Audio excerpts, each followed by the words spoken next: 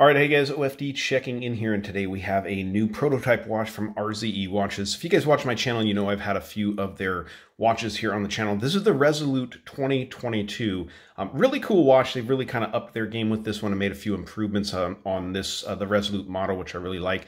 I'm just showing you guys here what the watch, I think it's going to come with all of this, but you do get a canvas strap. This is a leather-lined canvas strap, which has really good triple stitching on it. Just show you guys that real quick. It's focusing on the watch in the background, but nice heavy-duty stitching being used, leather-lined, stainless gusseting being used on there. But the watch itself is a titanium watch, and of course it's going to come on a matching titanium bracelet.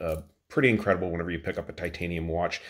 They're so stinking light, and this one is absolutely no different. So high-grade titanium, and this one has an ultra hex coating on it, which really takes down the scratches on this watch. As a matter of fact, this is a prototype watch. It's been on tour.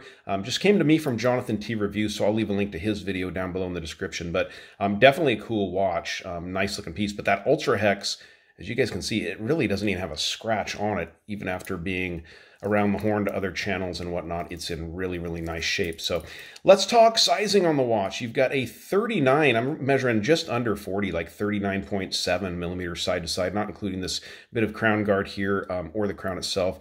46 lug tip to lug tip, comes in under 11 millimeters of thickness to the top of the flat sapphire crystal, and you have 20 millimeter lug openings. Definitely what I would consider a field watch. You have a screw down crown on this one, 100 meters water resistant, so it's going to get the job done for you. And really impressive C3 Super Luminova on this one. Now this one is the what they're calling the Arctic gray dial. So we'll bring it up here a little bit closer. You guys can take a look at that. Super high definition dial on this watch. As you guys can see, AR coating is keeping any reflections down on that sapphire crystal as we look at it. You can see the indices are all applied there. You can get that depth to them. And those Arabics at the 3, 6, and the 9 position look awesome. Perfect for a field watch. I mean, we all know that. So the female end links on this, pierced lugs being used, so it's going to be easy for strap changes. And because you have those female end links, it keeps that short lug to lug length there. The bracelet itself is a, I can't tell if there's a screw link. Looks like it's going to be a screw link bracelet on here. Nice clasp assembly. Let's back this back out a little bit.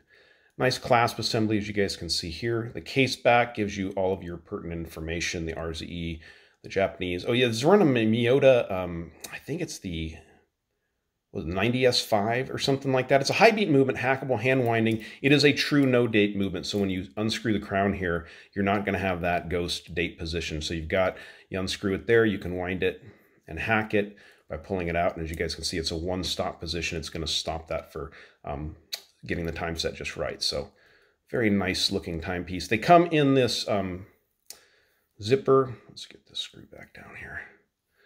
The zipper carrying case, as you guys can see here in the background, and it's pretty nice. Has a tool for doing your bracelet adjustments. Zipper closed like this, and of course that all comes in a box. Cleaning cloth, and then there's a little sticker there. But this watch is actually perfectly sized for my 7-inch wrist, so let's go ahead and throw this one on my wrist and stick around for the lume, because the lume on this one is super, super impressive. All right, so the case fits my wrist super well, super lightweight, these titanium bracelets. And the nice thing about titanium is it really warms up to your skin nicely, and it feels really, really nice.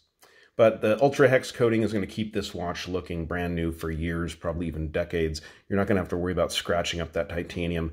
Really, really nice looking. There's a number of different colorways available, so I'll leave the link to the RZE website. The retail on this price on this watch when it releases is going to be $399 US, which I think is a really good deal. Getting a titanium watch, a field watch like this for under $400 with a high beat Miyota movement in it. Really good deal there. So let's dim the lights and check out the lume. All right, so I know it's not totally dark in here. I've got a window in the back of the room that lets a little bit of light in, but usually on these watches, they put a lot of lume, especially RZE, from what I remember their last prototype they sent me. So no different here. Lots of nice blue C3 Super Luminova. This is a BGW9 variant, but man, look at how nicely that's applied.